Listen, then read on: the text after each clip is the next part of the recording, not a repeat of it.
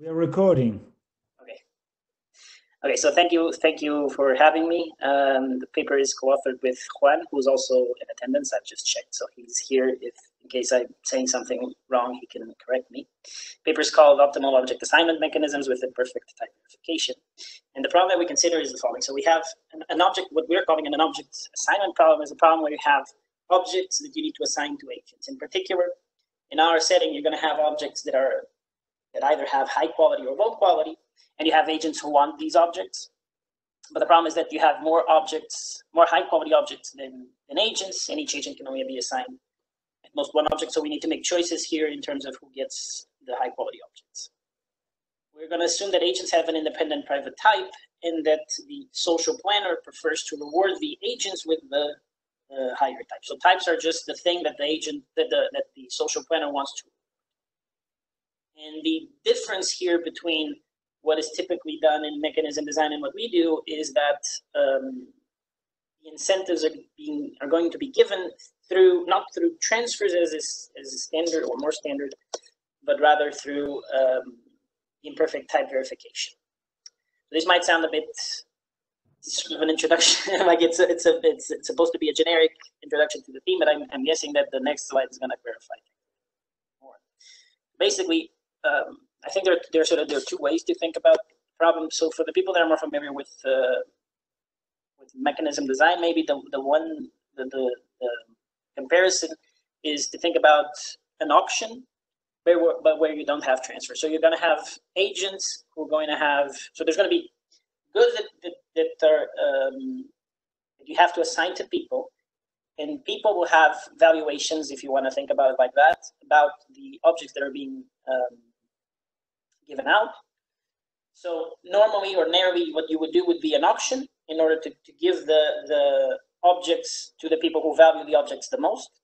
But the main difference to what we do is that we don't have transfers. And so if you don't have transfers, you can't run an auction. You can't ask for money, basically. So you can't run an auction. And so instead of that, in order for incentives to be given to the agents so that you don't assign randomly, we are assuming that the social planner can,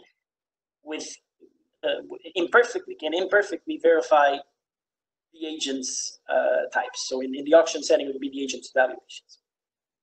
So that's one way to think about it.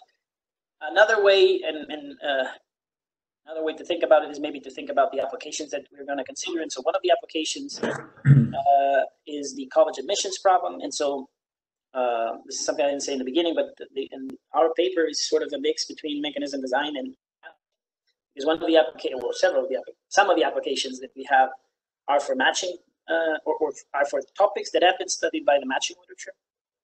So we're trying to look at it in a bit of a different way. And so, as I said, one of the examples that fits into the setting that we are studying is the college admissions problem. So in that case, the objects that we're assigning are universities. In our setting, we're going to have good universities and not so good universities. And then the social planner, what he wants to do is he wants to reward the more talented students. And talent is something that doesn't have any meaning in and of itself. It's just what the social planner wants to reward. But the thing is, the talent is only observed by the students, or at least it's each student knows better about his own talent than everybody else. So if the social planner, of course, if the social planner knew who was the most talented student, the social planner would reward those students the most with the better objects, the better universities. But the problem is that the social planner doesn't know. And so in order to help the social planner distinguish who's who, he's going to be able to observe signals of talent, which could be the student's grades, so his GPA, his SAT, the PSU here in Chile, letters of recommendation, whatever that is. So the idea is, how do we use the student's grades in order to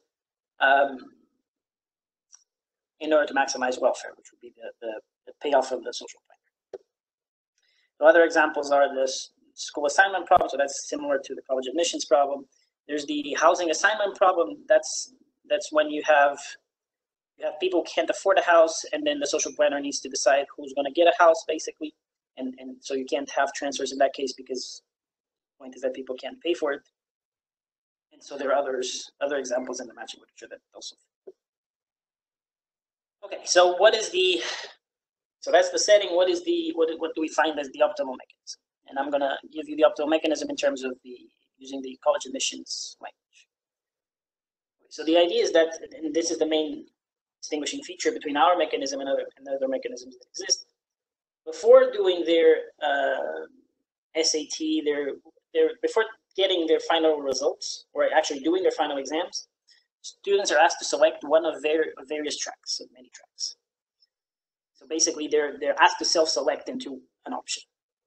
Then once they select that, they're going to do their exams. The grades are going to come out, and depending on what the grades were and on the track they chose, they will be assigned to either one of the better schools, one of the not so good schools, or they'll end up unassigned.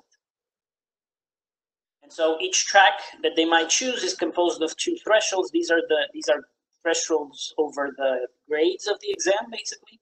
And so if a student has a grade, so suppose that the student chose track T, if his grade is above this S upper bar T, then he gets assigned to one of the better schools. If it's in between the two thresholds, he gets assigned to one of the low quality schools. And if it's below the lower threshold, then it doesn't get assigned.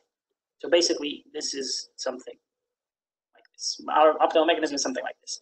This is an example where you have three tracks: track 1, which is this one, track 2, and track 3. And the S's are the grades that you have in your exam. So before you know your grade, you pick one of these three tracks. And so notice that, and then once the grade comes out, so suppose that you pick, let's say that you pick the middle track. If your grade comes out above this S upper bar 2, okay, so imagine that S upper bar 2 is, I don't know, 5, and S upper lower bar 2 is 3. So if your grade is above 5, you go to the top school. If your grade is between 3 and 5, you go to the not so good school. If it's below 3, you don't get placed. That's the logic. The agents are asked to basically to self-select before they know their grade, before they even do their exam. They're asked to self-select into one of in this example into one of these three tracks. And this is actually, this is ahora sí.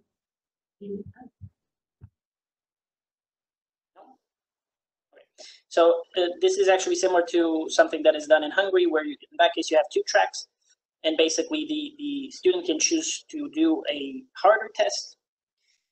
But if they do well in that harder test, they have more chances of getting to better schools. So it's somewhat similar to what is done there. Okay, so that's the optimal mechanism. Why is it that this makes sense? In particular, why? So as I said, what is new here is this multiple track system. Why is it that it makes sense for students to have this option?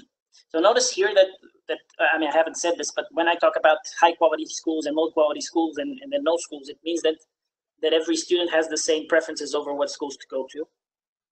So in principle, if you think about most of the mechanisms in matching, they don't ask anything. In those circumstances, they wouldn't ask anything to the students, because the point in mechanisms, in the more standard mechanisms that I'm going to talk about later, the point of asking students for anything is to ask them about their preferences, where they want to go.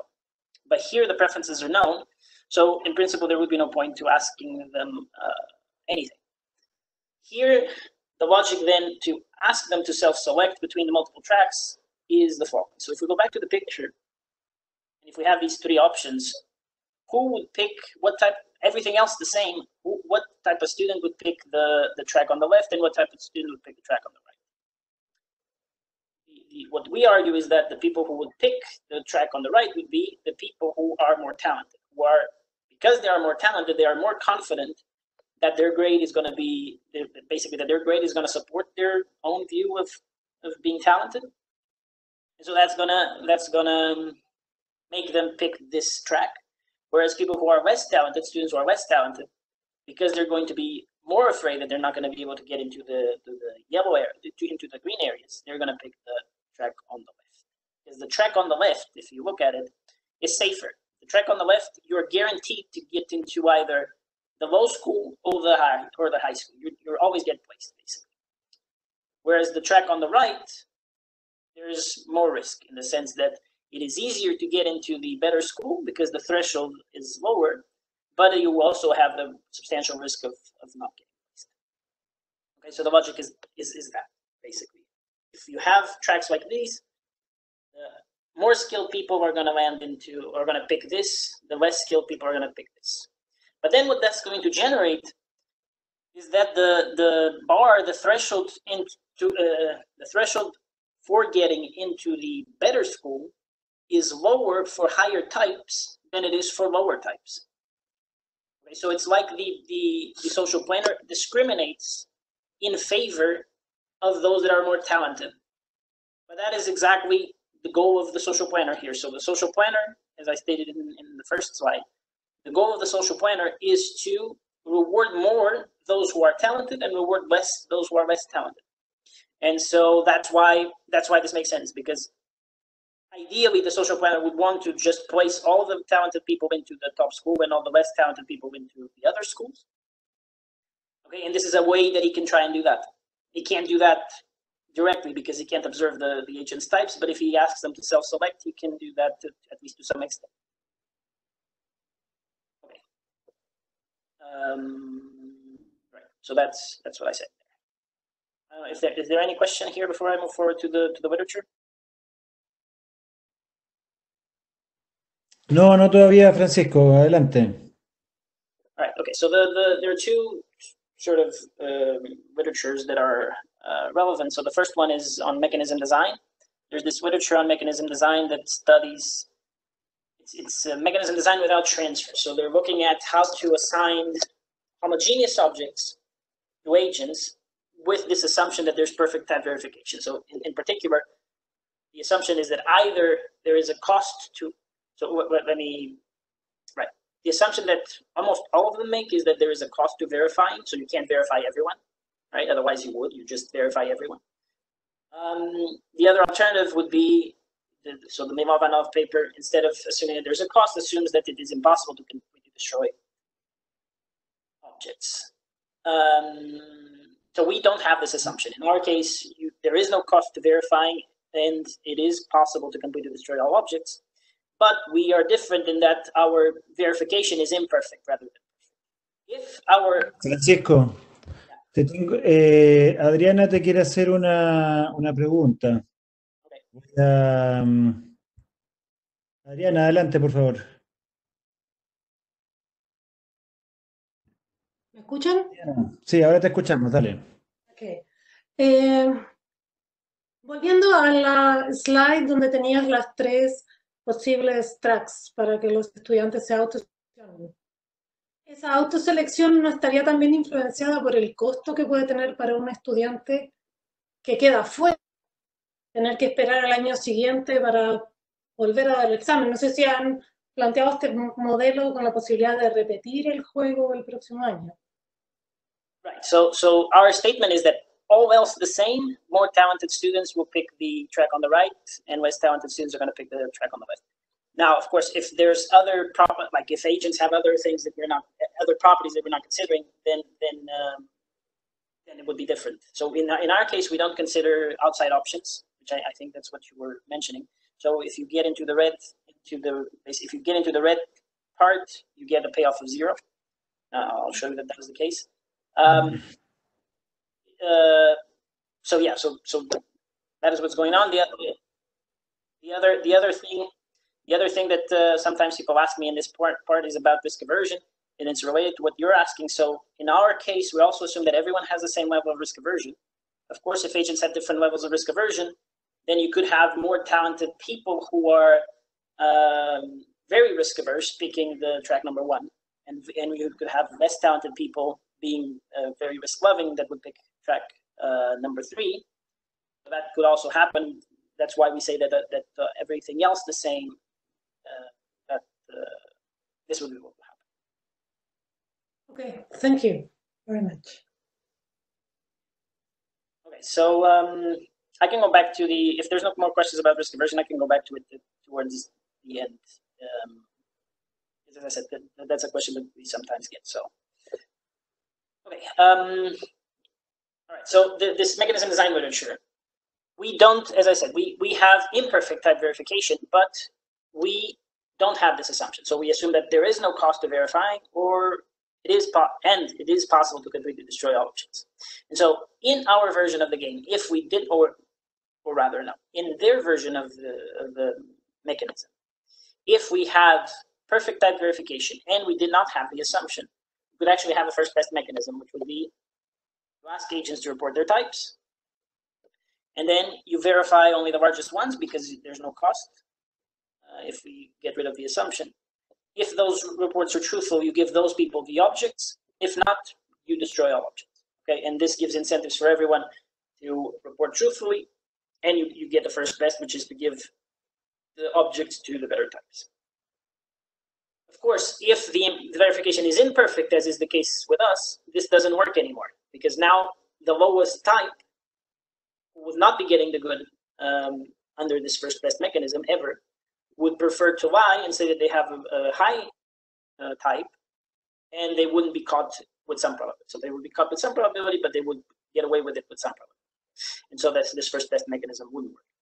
Now you could think that the best mechanism, the second best mechanism, would be rather than use types, you could use the agent's signals. So you replace everywhere by signals rather than types. That's actually a one-track mechanism where you're just looking at the signals and deciding who gets the good, and in our case, who gets what good as a function of the signals. But as I've just explained, one-track mechanisms in general are not going to want to have multiple tracks. Okay, so what we do also contributes to showing that if we have heterogeneous objects with imperfect type verification, that you can't just apply the same mechanism as you've been applying in this way. In matching, I'm sure you know, there's many people who have looked at the similar problem, the college admissions problem. Their focus of these and other people, many other people, is to characterize mechanisms that have certain properties. And here we have just a few. So incentive compatibility is also a property that we care about. And then this literature also cares about efficiency and what's called elimination of justified envy. So justified envy exists when someone with a better grade, a better score, would prefer, is envious of someone with a lower score. So the person with a higher score would prefer to be assigned the university that the lower score had. And so typically these papers don't like justified. Want to eliminate justified. Now we get different results. So the optimal mechanism, as I said, is not a mechanism that has been discussed before, as far as we know.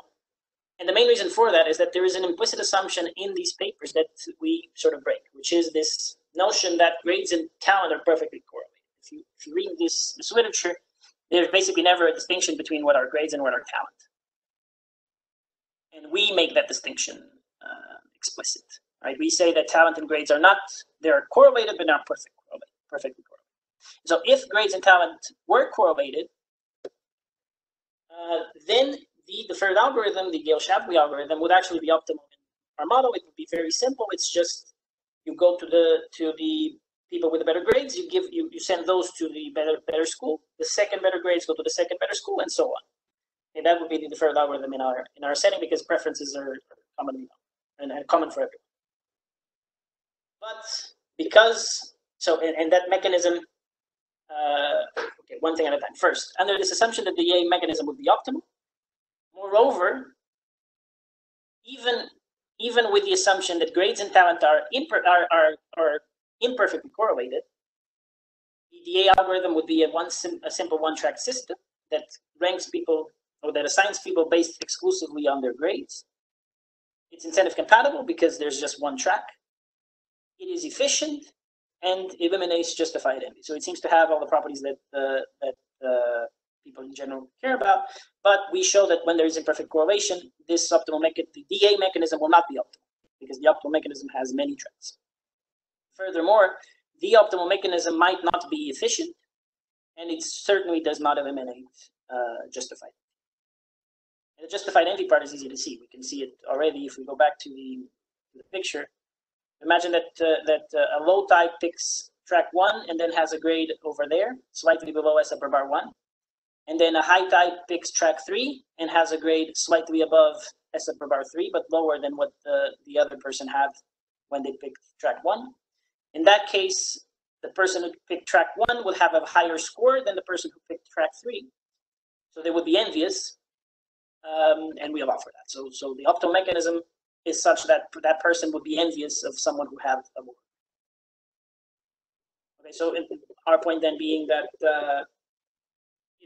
the focus on efficiency and the elimination of justified envy may come in the way of welfare, maximizing the social planner's welfare. Okay, I'm gonna proceed to the model if there are no questions. Okay, so the model. We have a continuum of agents of mass 1, and then we have 2 types of objects, a high quality object and a low quality object with measures alpha high and alpha low.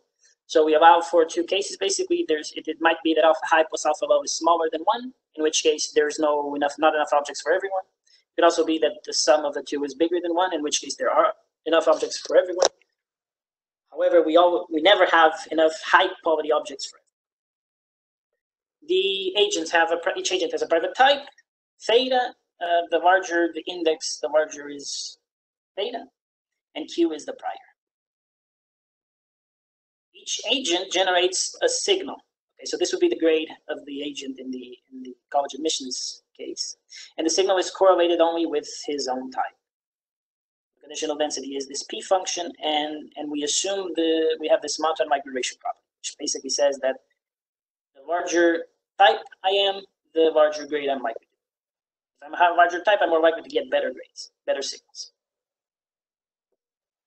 Okay, the payoffs are, this is just notation, so it's U of theta high if you're assigned a high object, U of theta low if you're assigned a low object, and 0 if you're not assigned any object. Okay, so this is what I was saying before. If you wanted to have some type of outside options, then you'd have to have something different here on the 0 that would depend on your type, presumably. If you wanted to have it, at least if you wanted to have it correlated, if you wanted to have your outside option correlated with your type, and the results would follow provided that whatever I put here, provided this thing minus whatever I put here is increasing with theta. In fact, let's go through the assumptions then.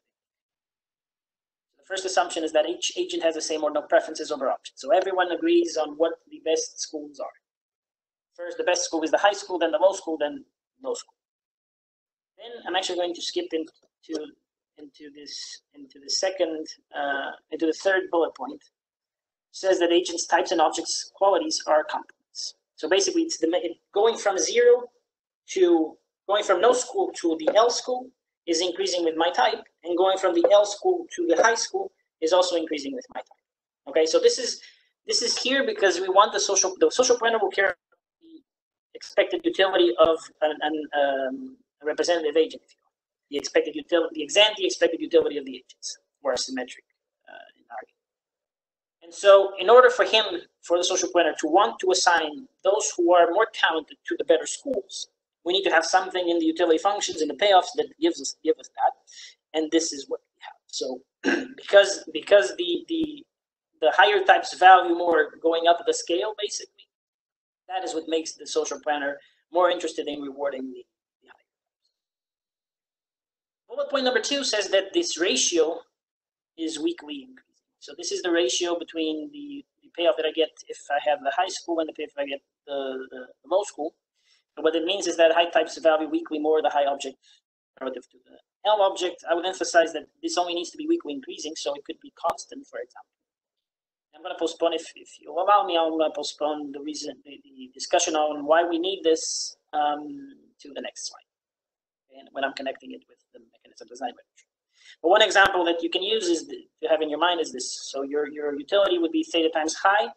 If it's high, theta times low if it's low, with high bigger than low. And in that case, this ratio would actually be constant. Okay. Now some definitions before we show you the result. Nullification is instead of compatible, if, and basically you need to want to report your type over reporting something else. And I would emphasize here that you're reporting your type, your theta, and you're reporting before you do your exam, before you observe the realization of the signal. And in fact, that is how incentives are being given, okay? So the idea here, because you don't have transfers, you need to have some way to distinguish between the different types. The way is different types have different beliefs with respect to the signal that is going to come out. But if you, as I was showing you before, those 3 tracks, what's going to happen is that different types will have different beliefs about where they're going to land in each track, and so that's why they might have different preferences with respect to the different tracks. Okay, so that's what an incentive compatible allocation is. And then an allocation is ordered. I'm gonna show you directly with the picture. So an allocation is ordered if it looks something like this. Francisco, hay una pregunta de Juan Pablo. Me perdí en este momento. Acá, Juan Pablo, ahora sí. Juan Pablo, adelante. Ahora sí, ¿me escuchan? Sí, ahora te escuchamos. ¿Me escuchan? Sí. Hola Francisco, ¿qué tal? Solo una duda sobre tus hipótesis de monotonía en las utilidades. Eso me huele a supermodularidad. Una cosa técnica, ¿qué están buscando ahí? ¿Quieren monotonía en la solución en relación al tipo? ¿En el punto 2 o en el punto 3? En el 3. No, en el 3 es lo que estaba explicando. O sea, la idea, yo te voy a mostrar, I'm going to show you the welfare function. So the welfare, in fact, I can show you now. The welfare function is going to be this. So you're just wanting to maximize the expected utility of the agent, the exam expected utility of the agent. And so what I want this to reflect is I want the W to want to maximize the rewards of the higher types and not the lower types. So I need to have some mechanism or some assumption that tells me that the social planner wants to reward more the high types over the low types. And that is what I'm getting with assumption number 3. Okay. Because it says that if you go from 0 to L, the higher types benefit more. And if you go from L to high, the high types benefit more. Okay. Thank you. Gracias, Juan Pablo. Entonces, yeah, I was talking about ordered allocation. So what is an ordered allocation? This is important for what comes next because the optimal mechanism or the optimal allocation is an ordered allocation. There are 2 properties with ordered allocations. The first one, I'm sorry, I got lost here a bit. Did I talk about this? I think I skipped that part. Did I not? Okay, so let me go back because I think I skipped this slide. A symmetric allocation, I just went straight to incentive compatibility, no? A symmetric allocation is a mapping from the agent's types and from their signal into an X high and X low, basically. So the idea is you tell me your type and then I'll go and check your signal, your grade. And as a function of that, you'll be placed in the high school with probability X high, and you'll be placed in the low school with probability X low. Okay, and the sum of the 2 probabilities has to be smaller. And so here is where the assumption that we have a continuum of agents actually kicks in, because if we have n agents as a standard in matching, this would be a big problem because then an allocation would be a function of my reports, of everyone else's reports, and of my signal and everyone else's signal. Okay, so it would become possible. Well, I don't know if it's possible, but very hard to deal with when we're doing mechanism design. By assuming that we have a continuum and then we focus on symmetric allocations, that makes matters much simpler. So basically, when we say we have a continuum, we're essentially saying that there's no uncertainty with respect to the distribution of types, right? So we know, essentially, we know the proportion of every type and every signal for each type. The uncertainty that we keep is that each person individually does not know what signal they're going to get. So they're afraid that the signal that they might get, the grade that they might get, does not represent or reflect accurately their talent. Okay, and then allocation, so that's X high and X low are the probability you assign to each school. And then allocation is feasible if, and this is the proportion of people who are assigned to the high school, that has to be smaller than the space we have in the high school, and the same thing goes for the low school. Okay, so sorry, I don't know why I skipped that. That's why. This is obviously very important. Okay, so that's what an allocation is. And now, of course, we say what an allocation, what it means for the allocation to be incentive compatible. So it just means that you want to report truthfully. Okay, you want to report your type truthfully. And as I said before, you choose what to report before knowing the signal. Know your type, but you don't know the signal. Okay, and now we go to the ordered allocation. So in ordered allocation, let's look at the picture here. I think it's more explanatory. So there are two properties of these of ordered allocations. The first one is that suppose that I know your type and that I know your 6. So let's say that I know that you're type 1, and let's say that I know that your grade was here. Okay, 0.9, let's say. Then you either get placed into the high school, the low school, or no school. There is no extra randomness, basically. If I know your theta and I know your S, I know exactly what school you're going to. Okay, so that's property number 1. Property number 2 is that all rewards are at the top. So if you have, regardless of your type, if you have a high grade, you're going to go to the green part. So you're going to go to the best school.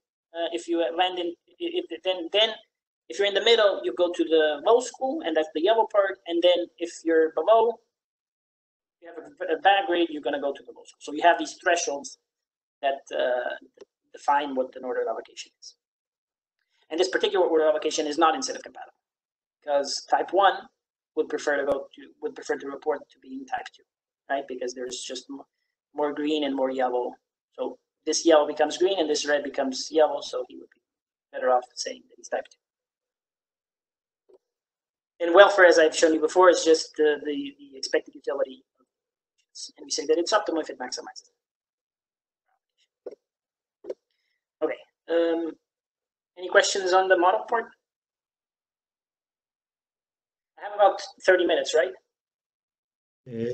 Sí, aproximadamente un poquito menos, sí. Yo tengo una pregunta, Francisco, relacionada con el rol, no lo haces explícito, de la aversión al riesgo. ¿Hay Sí. algún rol particular en el modelo ahí? The agents could be risk averse. There's nothing preventing. So this is the utility, and this is the assumptions. So nothing in here prevents the agent from being risk averse. What we're assuming is that they're all risk averse. So either they're all risk averse or none of them. They have the same risk aversion level, basically. The only thing that distinguishes how they value the schools is the theta. Uh-huh. And so that's why they could be risk averse. Now the problem that we have, and so maybe I can discuss that right now. The problem that one might have, I think, is, so what is the concern? The system makes all else the same. The more risk-loving people are going to go to the best schools because they're going to risk it. So if we go back to the picture, if we go back to this picture, all else the same, the most risk-loving people are going to go to track 3. If your risk aversion coefficient, let's say, is sort of independent of everything else, so each person has its own risk aversion level, and that is independent and uncorrelated with anything else, then we don't see that as a particular problem. At least, I don't want to talk for Juan, but I don't see it as a particular problem. A problem would exist if risk aversion is correlated with something that we care about. And so one of the examples, or the example that we discussed in the paper, is let's say the richer people are more risk-loving than poor people. Then our mechanism would be, in a way, contributing to further income inequality, in the sense that the rich people would be concentrated both in the top school and also in no school. How do we deal with that? Well, if this is known, that is, if on the one hand you know who's rich and who's poor, and on the other hand, if the risk aversion coefficients of all the rich people is sort of more or less the same between them, and the coefficient of risk aversion of the poor people is also more or less the same among them, we can just discriminate in the mechanism. That is, we can treat a rich person and a poor person differently. So essentially, we would treat it as two different mechanisms. And so the rich people would face some lotteries and some probabilities, and the poor people would face different lotteries and different probabilities. Okay, thank you. Okay, let me then show you the main result and give you just a little bit of intuition on the result rather than go through the proof. So the theorem is, it's just repeating what we said. So maybe looking at that doesn't help. Sorry. Let me go here. The optimal mechanism looks like this if you have three types. Okay, so basically you have, number one, you have an ordered allocation, and so each type is going to have like thresholds, basically, right? So these are the allocation. This is how type 1, type 2, and type 3 would be assigned. upper threshold is going down. Okay, so basically the green space is increasing as you increase the type.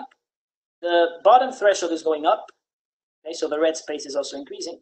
And then the other property that is just important for the proof basically is that each type is indifferent to the type above. So type 1 is indifferent to mimicking type 2. Type 2 is indifferent to mimicking type 3. And if there was a type 4, type 3 would be indifferent to type 4. And so on. Okay, so this is how the optimal allocation looks like. How do we argue? How do we show that this is the case? And let me just take 5 minutes just to show you the problem that we have and how the technical problem we have and how we solve it, and connecting it a bit with the mechanism design literature. So we can think of our problem as having two goods: the probability of being assigned a high object and the probability of being assigned a low object. And so with that in mind, we can write down the interim payoff, the expected interim payoff of a given agent of type theta, which would be something like this. Right? Now, you could divide this whole thing by u of theta L, and this would look very similar to the Meyerson setup when you have auctions, for example. Okay, so the first thing would be the probability that you get the object that is being auctioned, and then the second good would be money, would be transfers. Okay? And so when you have that, how do we solve it in Meyerson? We have this single crossing assumption, which says basically that higher types always value the first object more than lower types. Okay, and in our setting, that would actually be guaranteed if we were to assume that this ratio was strictly increasing with theta. Okay, now we assume that this is weakly increasing with theta because essentially we don't want that effect to kill our effect that I'm going to describe to you in a second. But as I said before, this can be constant, and if it's constant, then every agent values these two objects in the same. But again, if we were in Meyerson, the way that you would do it would be, okay, this is strictly increasing, therefore agents value the first object more. And that gives me, if I have this type of single crossing, that tells me that when I have my optimal allocation, types that are close by are also going to be assigned lotteries that are similar. Okay, and that helps a lot because if you have that, you can look only at the local incentive constraints rather than the whole set of incentive constraints. With us, the problem is different. And it's different because these probabilities, the probability of receiving the high object and the probability of receiving the L object, don't depend only on what you report, but also on your type. So in Meyerson, the probability that you get the object in an auction is just depends on what you report, on what you bid, essentially. With us, it depends not only on what you report, but also on your actual type, because your actual type determines the probability that each signal is drawn, right? And the object, when you get the probability that you get the object depends on that signal. So that's why the two problems are fundamentally different, because these probabilities depend on your type. And therefore, we have the problem that we have is basically that you can have incentive compatible allocations where types that are far apart get lotteries of goods that are very similar, and types that are far apart get similar things, more similar than those that are closer. So in the example, let's look at this example. This could be incentive compatible because type 1, remember, type 1 is more likely to end low signals. Type 3 is more likely to have high signals. So this could be incentive compatible. And it could also be that type 1 and type 3 have essentially the same probability of getting the high quality object and the same probability of getting the low quality object. So types 1 and 3 are getting essentially the same thing. And type 2 is getting something very different.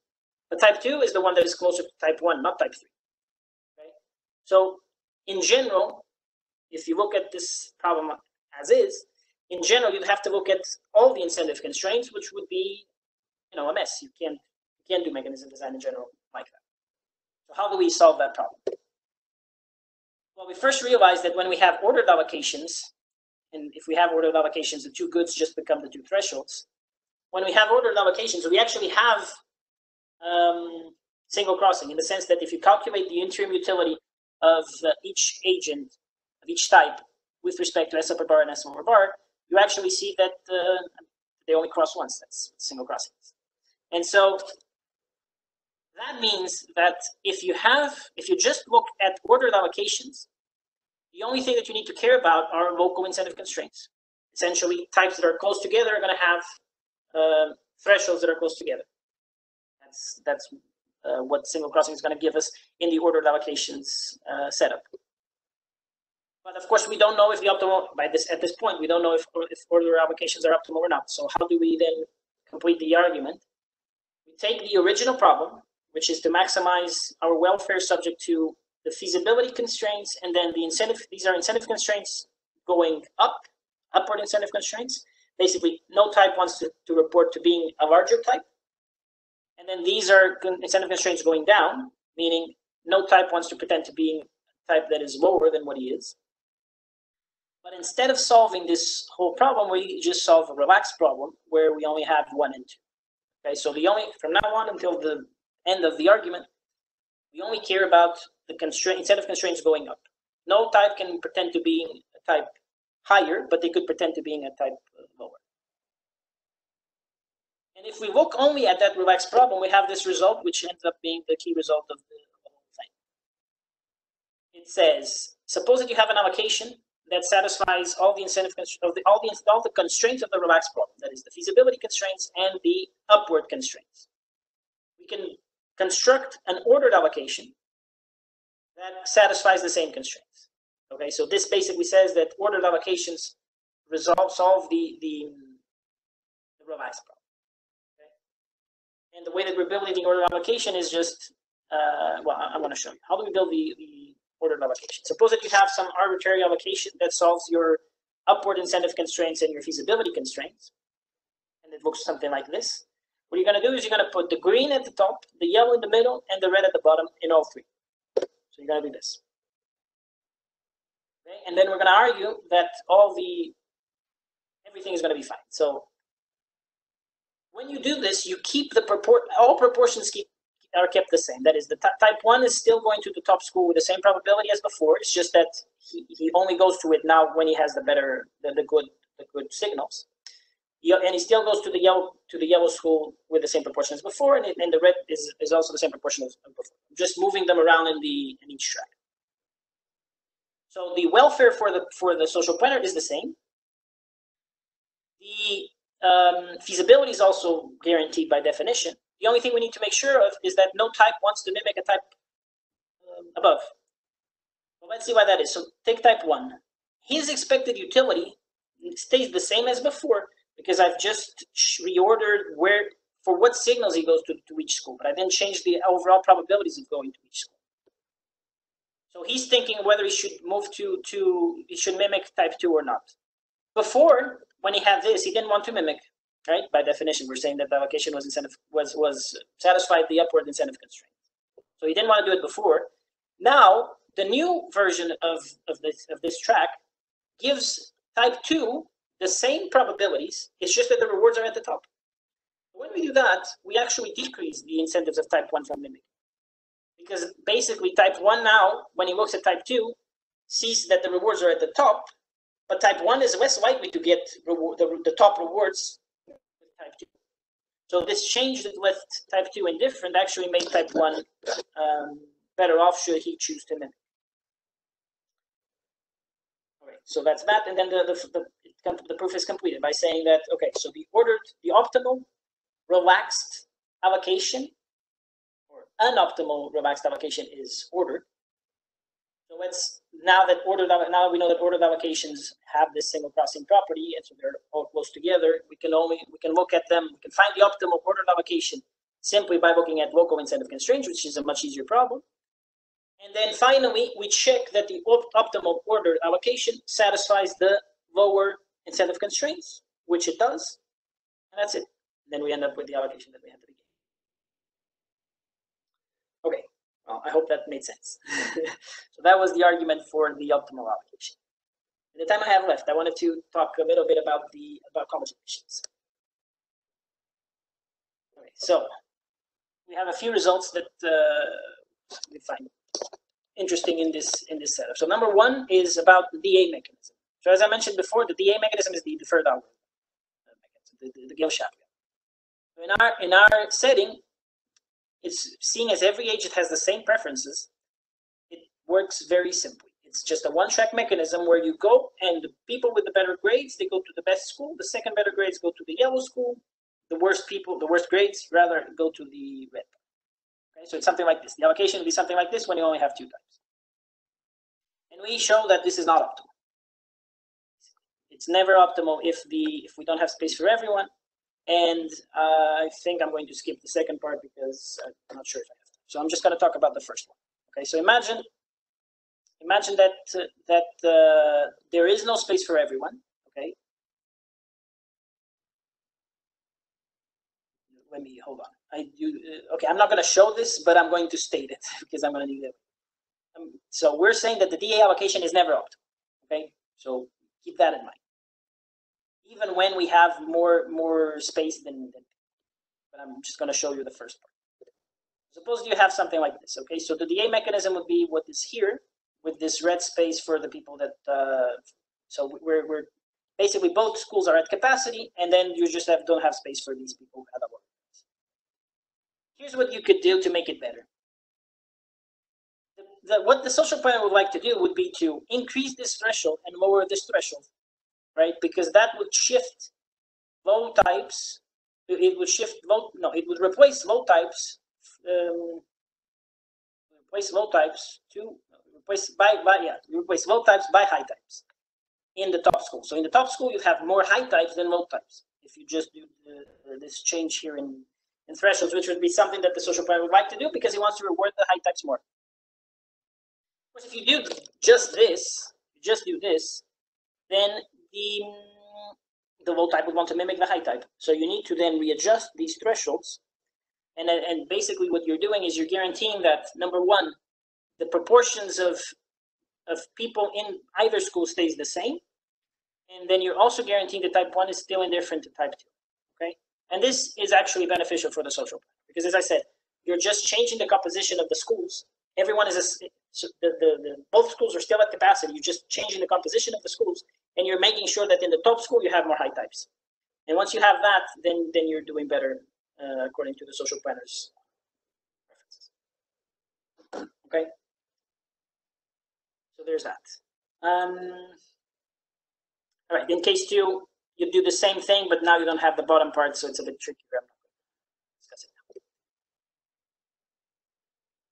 Okay. So that's number 1. DA is never optimal in general. Now, when is the DA optimal? Well, it will be optimal if the objects have the same quality. So in order to recreate a setting where objects have the same quality in our model, we're going to look at what we call full allocations. And we are open to suggestions on other names for the type of allocations we're calling full, because I'm not sure if this is a good one. But anyway, a full allocation is an allocation such that every agent is assigned to a school. Okay, so obviously it requires that the capacity, the sum of the capacities exceeds 1. Okay.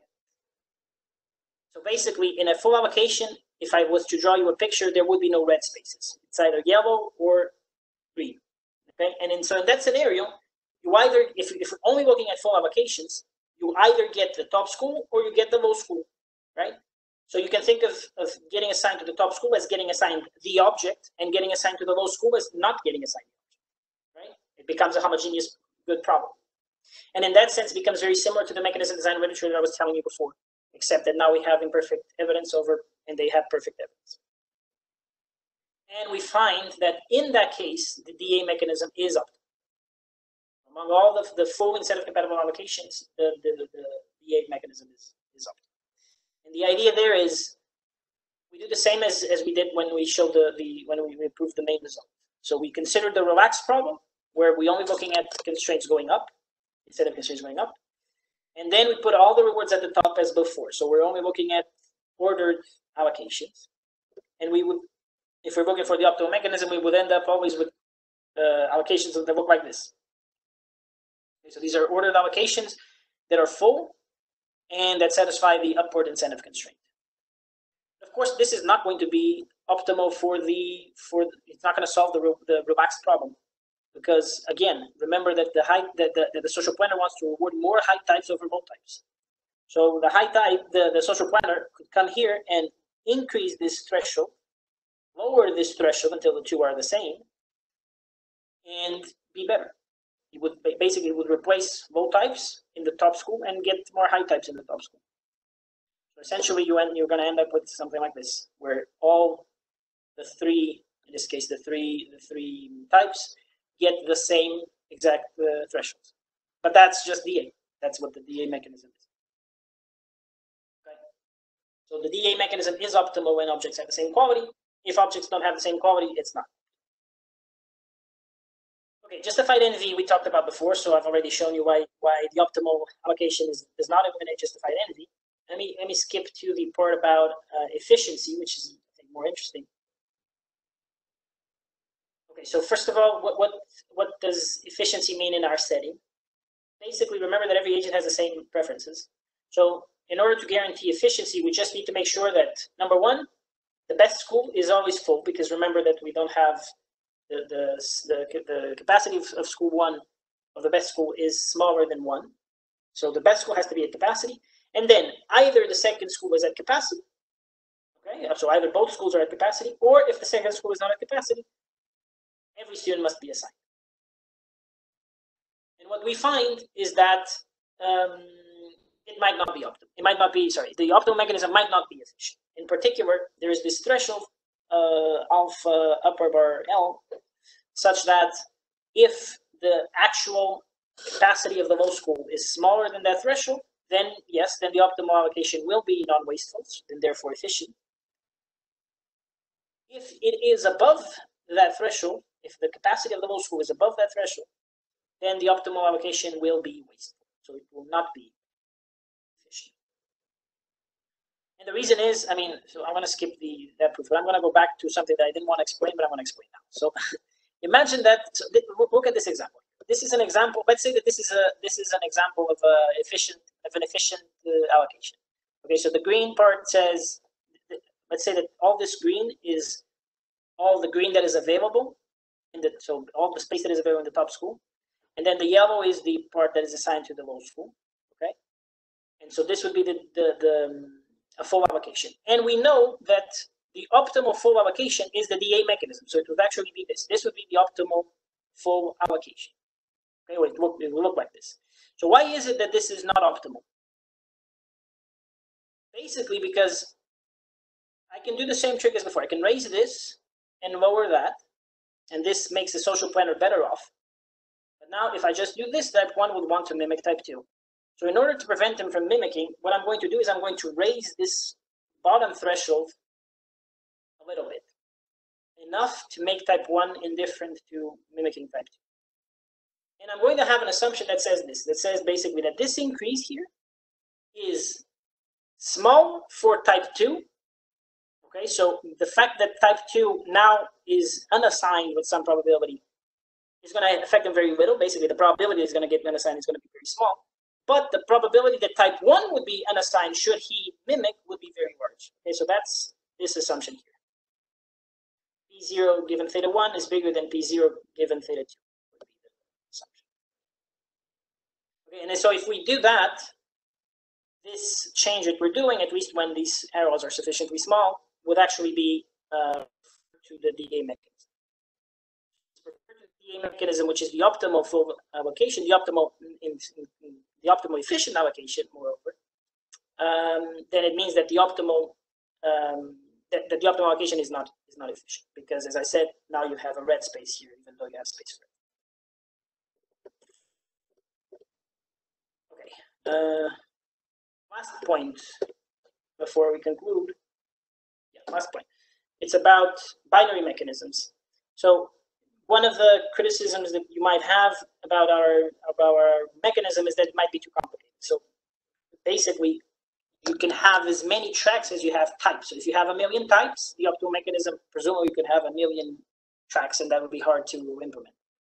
So at some point in the paper, we look at the special case of when we only allow for 2 tracks. Okay, your mechanism can only have 2 tracks, and we ask the question whether, still with 2 tracks, can we do better than just the 1 track with just the deferred algorithm?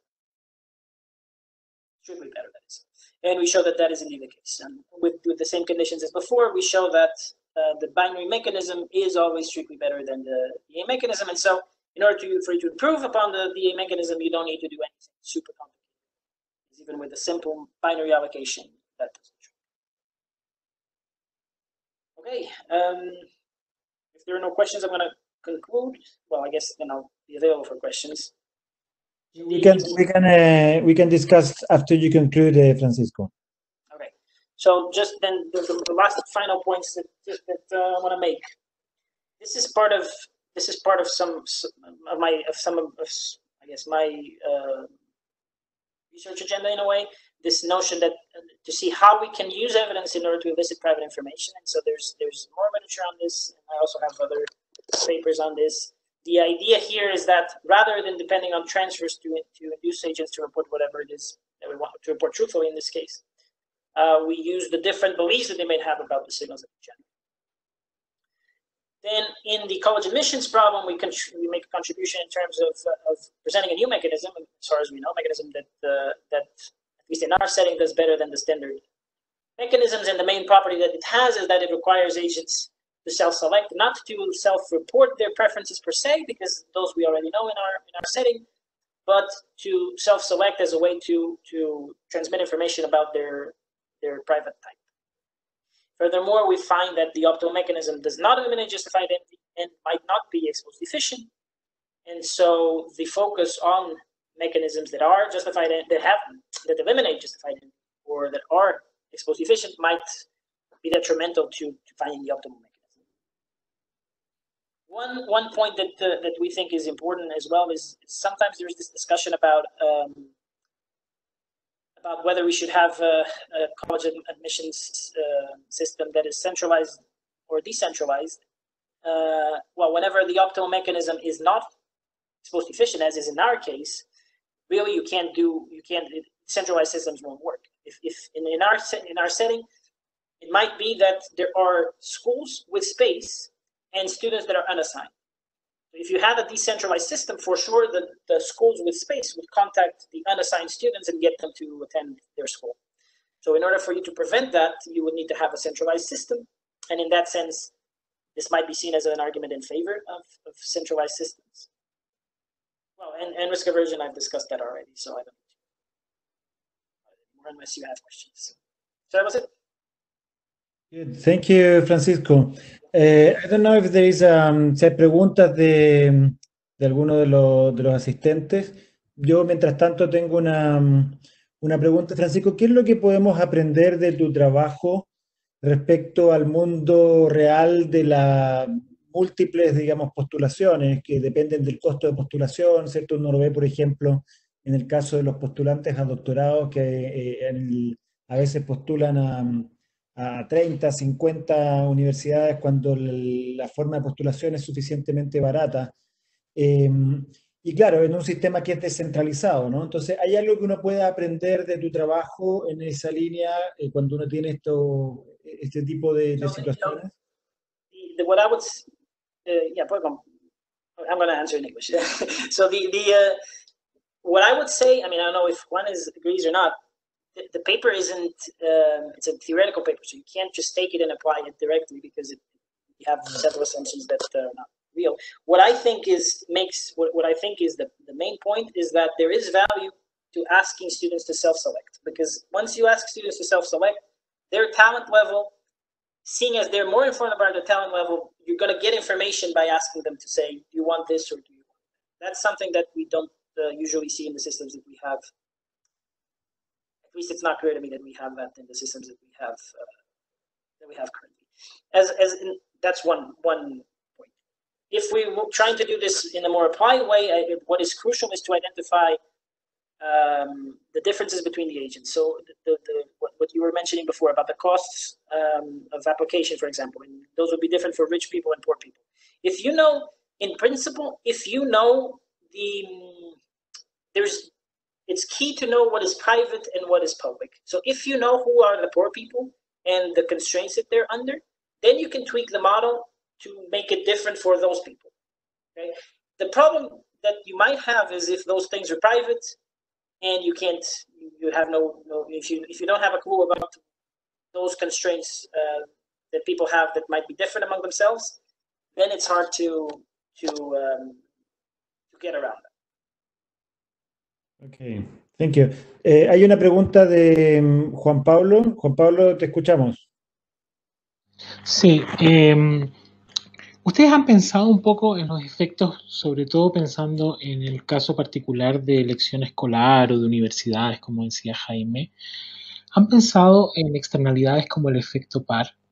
Porque pienso que las señales también podrían afectar lo que, o sea, mis señales podrían ser afectadas por las señales de los otros y eventualmente eso llevarme a escoger instituciones que yo valoro ex ante su calidad más por las señales de quien postula que por la calidad propiamente tal. La pregunta es mucho más general y evidentemente se sale un poquito del paper, pero es por mi curiosidad. ¿Es fácil intentar poner externalidades en este contexto de ese tipo entre señales o no? Tenemos que pensar. Yo ahora estoy haciendo otro proyecto donde hay correlación, pero no es fácil. Es más fácil, obviamente, cuando los señales son independientes que cuando son correlacionados. Ahora estoy trabajando en una otra cosa que no es de college admissions, que tiene un número finito de agentes ahí. Estoy intentando jugar un poco con la idea de saber cuál es el mecanismo cuando los agentes tienen tipos que están correlacionados. Porque ahí, tú cuando tienes eso, va a tener incentive constraints, o sea, si tienen muchos agentes con tipos correlacionados, todo va a quedar, como todas las incentive constraints se van a meter unas en las otras. Bueno, me estoy explicando mal, pero básicamente es más complicado. O sea, tenemos que pensar, a mí, en mi opinión, me parece que el paper como está ahora es como que un primer esfuerzo para mirar al problema, y después, a medida que vamos avanzando en nuestra investigación, puede ser que seamos capaces de ver el caso de las externalidades. Yo creo que tal vez pueda ser más fácil con un continuo, porque eso te limita, te disminuye mucho las incentive constraints, pero tenemos que ver. No sé. Pero la idea es que parte de la agenda va un poco en esa dirección, ¿no? Para ver el efecto par en el asunto escolar, ¿no?